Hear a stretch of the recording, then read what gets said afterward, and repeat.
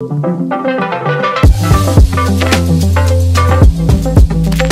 welcome back to another TouchDesigner tutorial. So today I'm going to be showing you how to take any video and then stylize it using Stable Diffusion and convert it into another video. One of the unique things that I set up here is that you can actually keyframe in different parameters from your animation and then get that into your final output. So what I did here is I took a audio reactive shader that I made previously, and then I keyframed in certain parameters. So at a certain point, I swap out the prompts and also the strength. So if you haven't had a chance to check out my previous videos on using the Stable Diffusion plugin for TouchDesigner, definitely go check those out. I'll link to those in the description for the video. Another part that's really exciting is that I've set this up so that you actually are using multiple Computerender components. And what this allows you to do is asynchronously render multiple frames at the same time, and then once all of those are ready, then it'll add those frames into your video. So this makes the process much, much faster. Let's go ahead and take a look at the video that I created.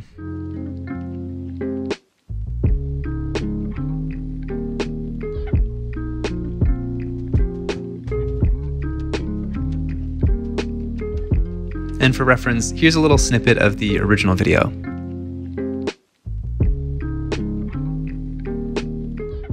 This project file right now is going to be available in my Patreon, but I'm going to go through and show you how to basically set this up in general, and then I'm going to build the animation part of this from scratch so that you can follow along. But when you open up the file from Patreon, you should have all this prepped and ready to go.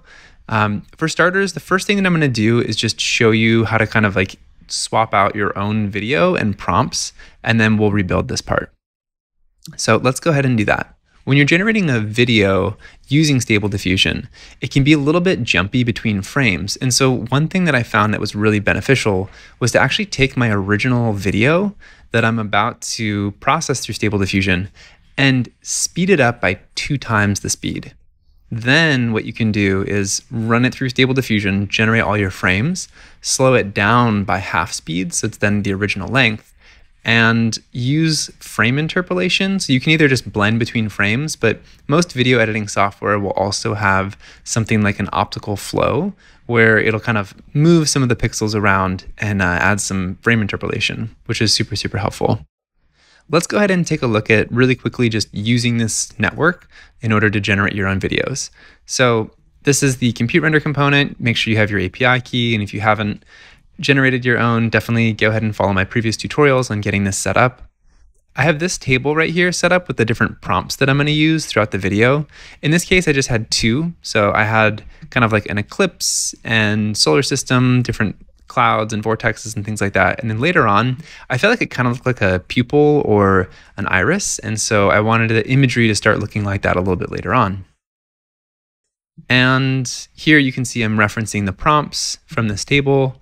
And this component here is just getting all the references from this first one. So in order to record your own video, what I'd recommend doing is just going to this movie file in, selecting your new video, and going from there. The other thing that I would do is snag the same video and put it in here as well. And this one right here is locked to the timeline. So we'll use this to kind of identify certain parts of your video that you want to add in a specific keyframe.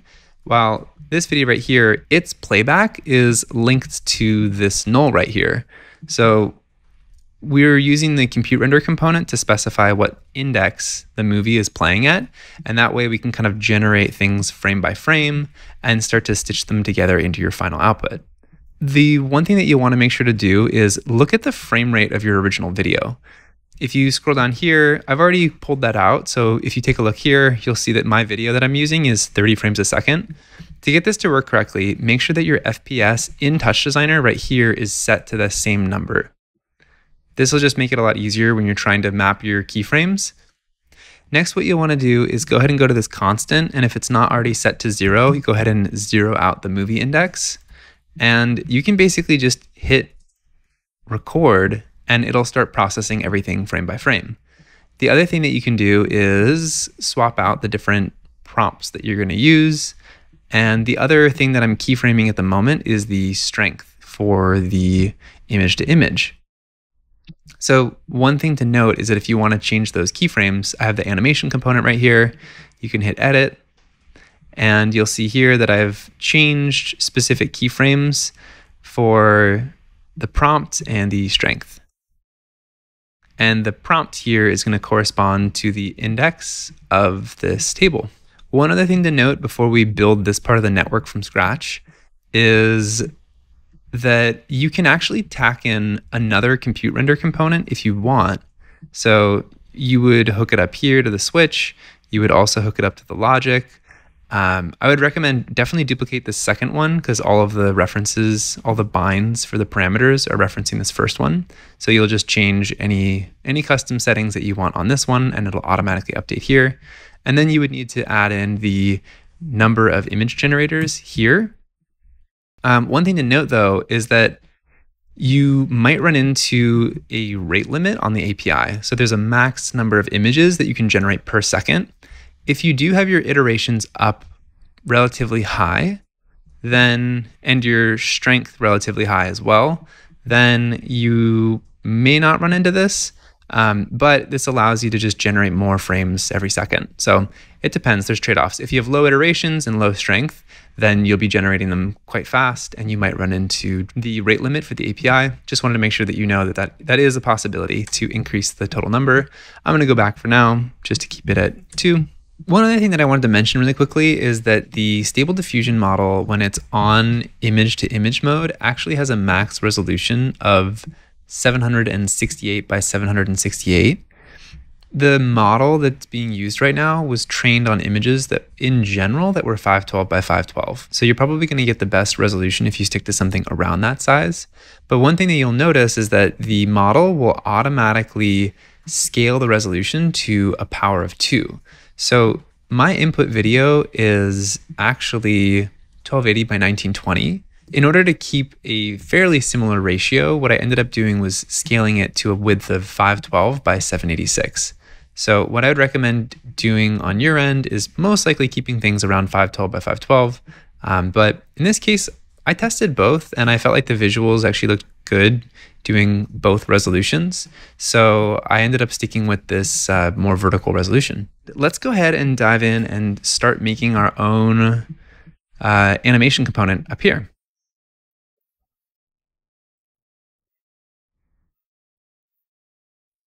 Okay, so the main thing that we want to do is we want to be able to keyframe in certain parts of our video so that at a certain point in time, I want to change the strength. And I also want to be able to change the prompts that I'm using for my video. The first thing I'm going to do is go ahead and put down the animation component from TouchDesigner. So we'll take this frame, and this frame is going to determine the playback of the animation. And one thing that you'll want to do as well is this range by default, it's normally mapped to the timeline, but we'll just do a custom one. And you're going to want to set this to be the duration of your video if you have audio mapped to it as well. So we can get a sense for that. If we scroll down here, we can see that the total length of our video is going to be 476 frames in total. And so that could be our max. So maybe we'll do that. It'll be 476. Hey, Torn from the future here. One really quick thing that you need to do is make sure that to take your animation component and in the animation tab, change it from locked to timeline to use input index. If you're playing your animation by default, you'll notice how it's just playing back linked to our timeline. And what we want to do is instead use this input frame, which is corresponding to the specific frame we're about to render in Computerender. Okay, back to the video. Next, what we want to do is go ahead and edit our animation. So you'll notice here that this is the location where we can put in the name for the channel that we're going to use. So let's go ahead and make one for prompt. I'm going to add that channel in, and let's go ahead and do another one for our strength. I'll add that channel in. And for our strength, let's go ahead and scrub along our timeline for a second to figure out where we want to do our first transition. So I'm going to turn this audio movie device on, and that way when I'm playing on the timeline, I'll actually hear the audio. And you can control the volume right here.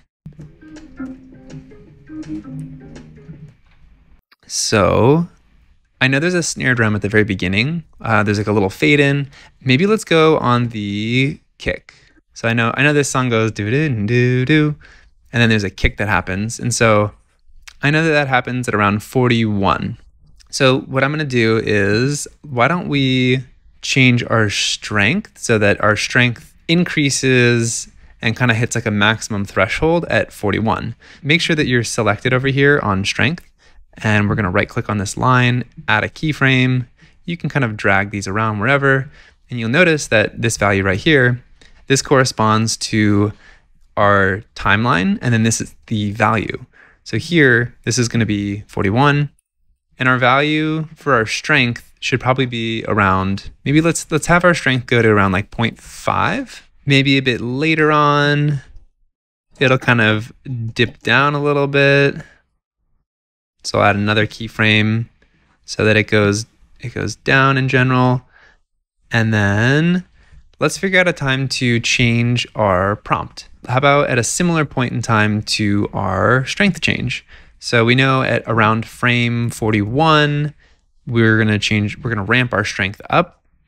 I also want our strength to actually be not at a default of 0. So let's go ahead and take this initial starting value, and we're gonna lift this up to be around like maybe 0.4 by default. And same with the end point. I want the strength, because if our strength is all the way at 0, it's actually gonna generate an image that's identical to our original input image. So let's go ahead and do the same thing over here. I'm gonna make sure that our end point is around, how about 0.4? And I'm gonna kind of just flatten out this curve here. Okay. Let's go ahead and set up our prompt to change. Similarly, at our frame 41, I'm gonna click on our prompt, and let's go ahead and right click and add in a keyframe. So at frame 41, our value is gonna be 1. And same thing for after. We wanna make sure that our end frame all the way over here is also gonna be 1. So it should be a flat line right here. Okay, that's great. And what you'll notice is that on the output of our animation, you'll see that there are these 2 chop values that are here. And this is great. So as our animation plays through, as this frame number right here starts to increment, it will start to change these values for us. I'm gonna place a null, and we can already just get a reference to our strength, and we can pass that into our component. So I'll put this in an active mode, hover over Computerender, and pass this on to our strength as a reference. Now the other component is bound to the other component right here, so it's gonna automatically pick up that same value. Okay, so the next thing we need to do is actually get our prompt. So I'm gonna select out just our prompt. And the other thing we want to do is we want to use this value right here for selecting a specific row in a table. So let's go ahead and make a table. And this table is going to correspond to our different prompts. So let's create a couple different variations for it. The first one I had was like solar system, stars, swirling vortex, some things like that. And then next we can add another row. This was like iris, pupil, eye, planet. Okay, so what we want to be able to do is select one of these rows depending on our animation. So I'll place a select down, and what we want to do is change this by index and match these so we're getting the same start and end. So I'm going to take this number right here, and if you hit the plus button, we're going to drag a reference to this end and pass a reference there. So now these are linked together, and that way now when I change this to 0, we get index 0, and at 1 it goes to index 1. Okay, so now what we want to do is basically pass our prompt and use our prompt from our animation to select our index. So if we pass this right now and use this as our index, you'll notice that even though the value right now is at 0.591, it already jumped to the second index. And that's because it's rounding up. So that's not really good because we just wanted to keyframe it so that the second that we hit frame 41, that's when it transitioned, right? If we're animating this based off our audio reactivity, we want to make sure that it's like on the dot transitioning. And so what we can do here is, instead of just getting this prompt, we actually need to take the floor of it. And what that will do is it will round down. It'll basically chop off the decimal. So we can type in math.floor, and now we'll get 0 up until frame 41. And then once it's at frame 41, it'll set our prompt to index 1. All right, so to test out this index, what we can do is actually just pop over to our movie index constant right here, and we can change that value. So we can see anywhere from 0 to 40, we're still getting the correct index. And then the second that we hit 41, now we're on index 1. Perfect. This is great. Let's go ahead and put down a null. And then we're going to pass a reference to this prompt.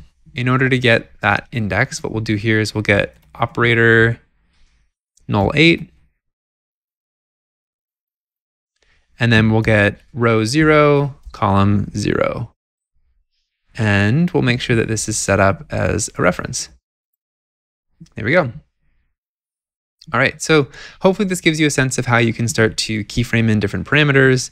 You can add in different prompts, strengths, and you can kind of go wild with this. You could actually use this similarly to add in a keyframe for your negative prompts, as well as your seed value, your iterations guidance, all of those different pieces. We haven't actually looked at the negative prompts yet, and those allow you to specify a prompt that you don't want the Stable Diffusion model to generate. So one option here is you could put in something like dark if you want to brighten up the output. Or if your output is looking really grainy, you could put in grainy as a negative prompt to try and dampen the amount of graininess that you're getting in your video. One other thing to note is that I set this up so that once you hit record, it will go through and record all of your new input frames. And then the other thing it will do is it'll automatically stop the recording once it's played the video all the way through. So just make sure when you go to start your recording, go in here, set your index to 0, and then go ahead and hit record. And that should do the trick.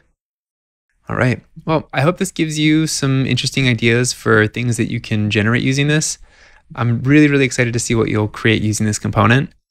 Keep me posted. If you have any questions, go ahead and leave them in the comments. And if you enjoyed this type of content, consider giving a like and subscribe. If you'd like to support me, the best way to do that is through my Patreon. I really, really appreciate the support that I've gotten so far. It's been really exciting to just see and hear a lot of the feedback from everyone in that community as well. So that means a lot. Thanks again. I look forward to seeing you in the next one.